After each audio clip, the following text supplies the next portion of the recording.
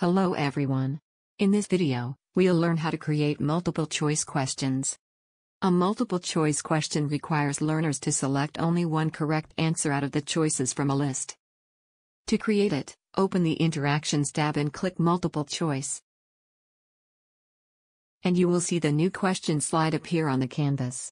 It has the question title, answer choices, feedback messages, and a button.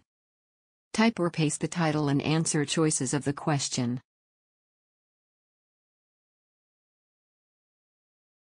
By default, a multiple choice question comes with 4 choices with a radio button for each. You can add more or remove them. To add more answer choices, select the answer section and click this green button. On the other hand, to delete an answer, select it and press the delete key on your keyboard. To define the correct answer of the question, double-click the radio button of the answer choice. And you can change the style of these radio buttons from the Format tab. Now, we'll talk about the layout of the answer choices. In general, there are 2 layout modes, grid and none. By default, the answer choices are placed on the canvas using the grid mode. You cannot change the object position separately but have to do it with the whole group of objects, because the object position is fixed. However, you can change the order of each answer in the group. You can also define the number of columns and spacing between answers. To do that, select the answer choices and go to the Group Layout section of the Properties pane, and change the values in the corresponding boxes. There are some advanced settings that we will discuss in the video working with group layout of question. In addition, with the None mode, you are free to change the size and position of any object in a group. Just drag and place it anywhere on the canvas. This mode is used to create quizzes that have answer choices placed randomly on the slide like this. Now, let me show you how to set score and reporting for the question. Select the question, go to the Score and Reporting section of the Properties pane, and select the Graded mode. Define the number of points for each correct answer learners give. Then, define the number of max attempts that learners can make, and the total time for answering the question before the objects are disabled. Select this option to shuffle the answer choices each time learners retake the quiz.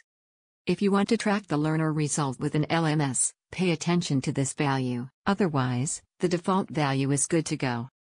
Now comes adding events and actions to the question. Like other types of question in ActivePresenter 7, a multiple choice one comes with default events and actions that are ready to use. However, you can change them as you want. Bear in mind that if you select the survey mode early on, the question won't have on correct and on incorrect event. Instead, it has on complete, on incomplete, and on timeout event, since it only checks if users complete the survey or not. I will add one more action so that after users answer the question correctly, the Submit button is hidden. You can refer to the video working with events, actions for more information. Now, take a look at the feedback messages and the button here.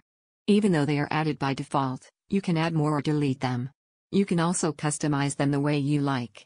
However, you have to do that in the Slide Master view. In the View tab, click Slide Master. And they are now editable. You can edit the messages one by one or all of them at once. Select them, go to the Format tab and style them the way you like. Similarly, you can format the Submit button in the Format tab. Besides, add more buttons to the question if needed. Copy and paste to create another button, and add events and actions to it. I'm creating the Back button. When you're done with the editing, close the Slide Master view. Click Slide Master, and click Close Master View. Now, let's take a look at the final result.